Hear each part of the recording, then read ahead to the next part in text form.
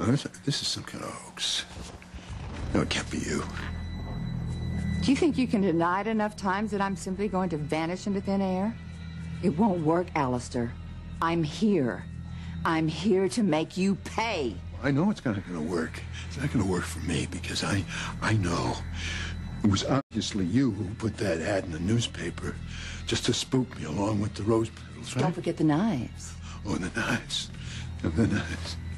I'll tell you something. I'll tell you.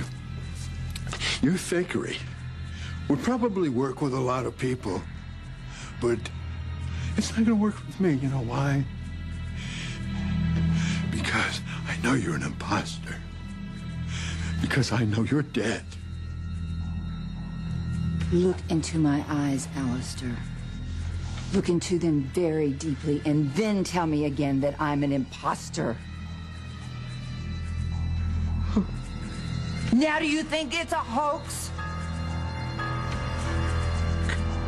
Oh, yes, Alistair. It's me, Alistair. Rachel. I've come back from the dead. No!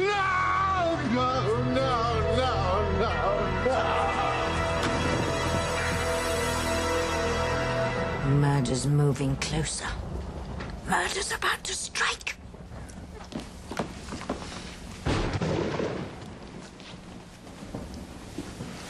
I don't like this at all. There you go. He's done it again. He's trapped us. I want to get my family home, damn it!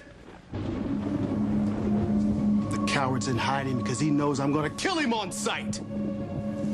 I don't know what to think anymore. How can my grandfather think this is a game? He's not playing a game, Fancy. He's playing for real. And lives are at stake. Because I killed Rachel. My father not only ruined my life, but he destroyed the lives of everyone that I love. I won't let him hurt you or James. I will see him dead before he can hurt anyone else.